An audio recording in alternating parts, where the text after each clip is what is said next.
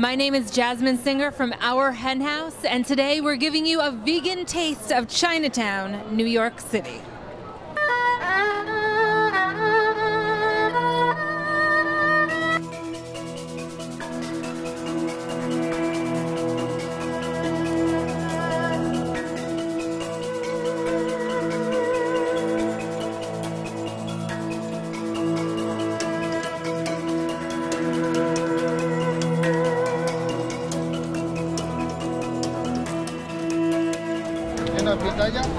So cute, lychee.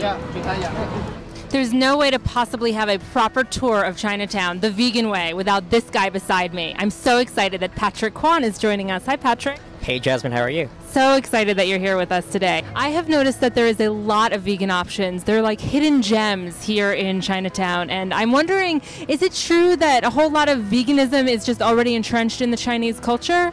Yeah, and vegetarianism actually has a really long and rich history in Chinese culture, and a lot of the vegan staples such as like soy milk and tofu and seitan are all from Chinese vegetarian cuisine. So today we'll check out some of those and also try to see what else that we can find. Let's go to some of your favorite places. I guess we'll think beyond just broccoli and tofu today. There's no broccoli in real Chinese food.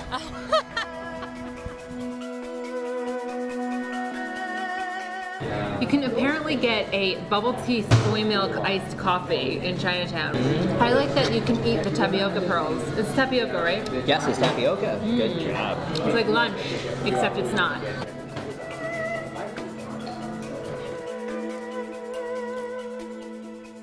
Tell me a little bit about Buddhist teachings on animals.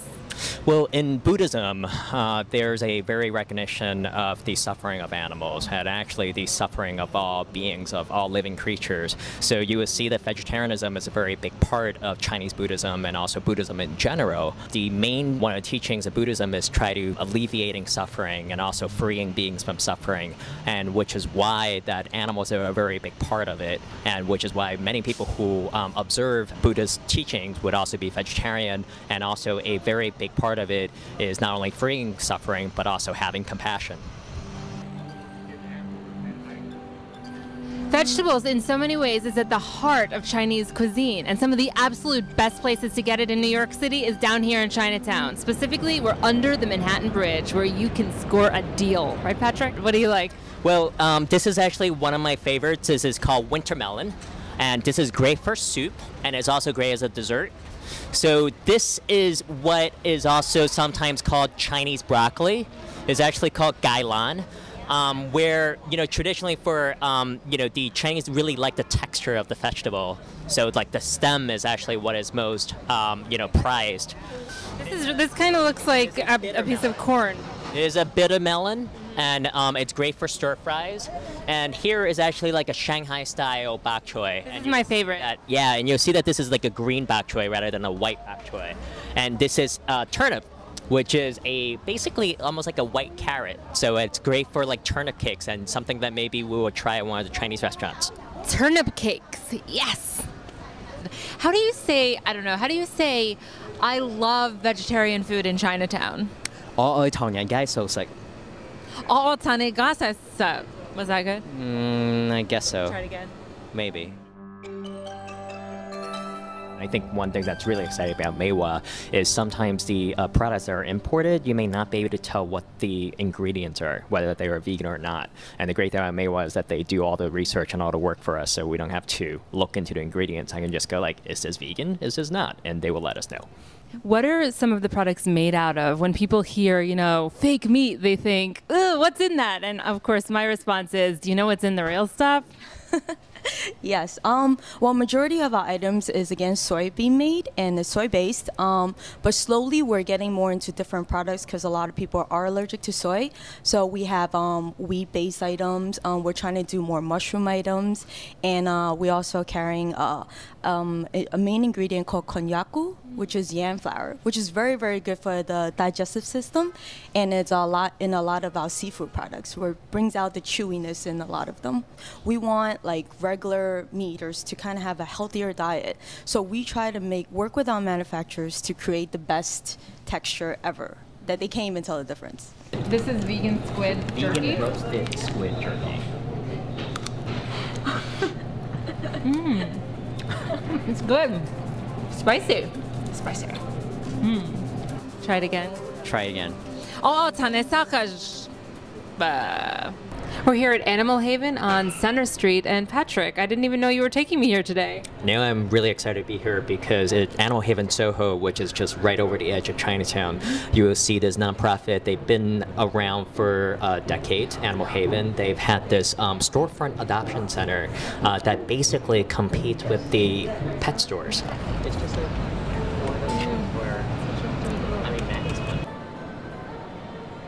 This place has been around for decades, and when I was a little kid, the best tofu custard is the custard that's right up on top, which is the softest. Oh yeah? You have to wake up around 8 a.m. to get it, probably. Wow. Oh my god. 我愛唐人街素食。我thanh人街素食。Buddha Bodai is one of my favorite restaurants, maybe my favorite restaurant in the entire universe ever. I came here after I got married at City Hall. That's awesome. Well, Buddha Bodai is one of my favorite restaurants, and it's definitely one of the go-to places I go to in Chinatown.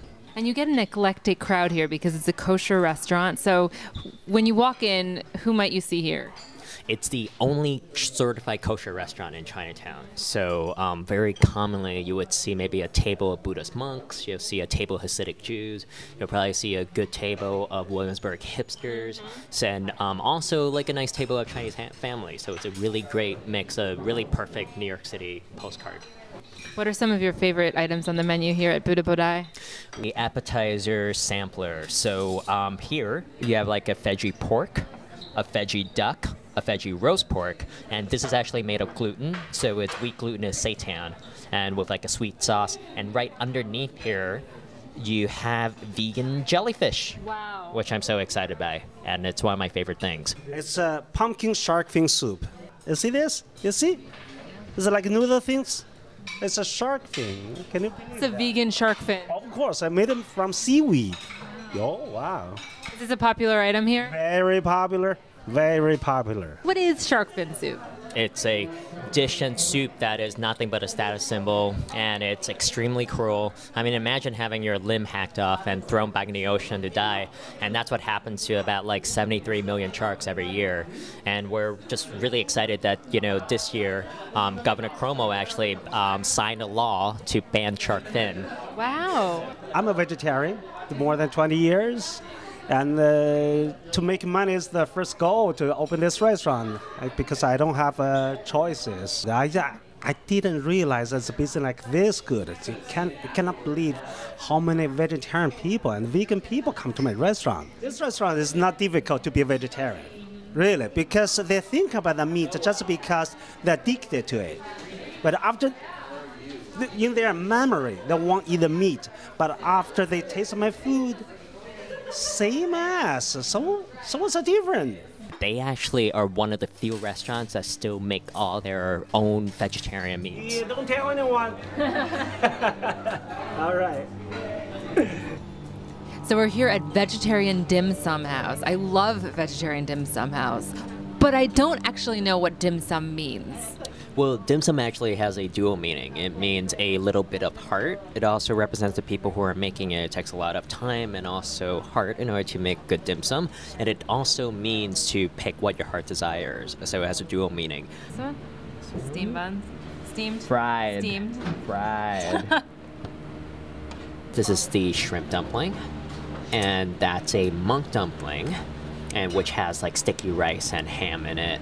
And then that's a spinach dumpling, and that's over there, that's the turnip cake, this fried, pan-fried turnip cake. And over here we have these fried sesame buns that are awesome. It almost tastes like a donut. Yeah, this is incredible. I'm going to stop recording now and eat because it's never too late for dim sum here at Vegetarian Dim Sum House. That's awesome. We're here at House of Vegetarian, which is one of the oldest vegetarian restaurants in New York City. And is it the oldest vegetarian restaurant here in Chinatown? House of Vegetarian's been around since 1983, so it's been around for over 30 years. I've been coming here ever since I was a little kid. Amazing. even though we've been here all day, we have just barely started to scratch the surface of the awesome vegan offerings available here in Chinatown. And so many vegans and vegetarians and people who just love vegan food, they don't even realize how many cruelty-free, plant-based options there are in Chinatown, in my Chinatown, in your Chinatown, or even at your local Chinese restaurant. So go, try it. It's really amazing. I'm getting hungry talking about it. I think there's another ball in here. I'm just gonna eat it.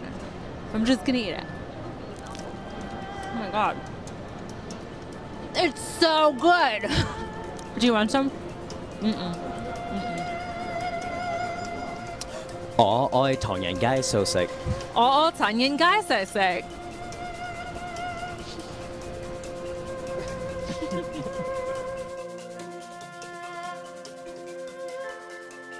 Wait, before you go, let me tell you about Our Hen House, which you can find at ourhenhouse.org. We're a nonprofit that produces daily resources for people who want to change the world for animals. So we have an online magazine, and we have a weekly podcast, and we're working to mainstream the movement to end the exploitation of animals. So join us. We have a great time.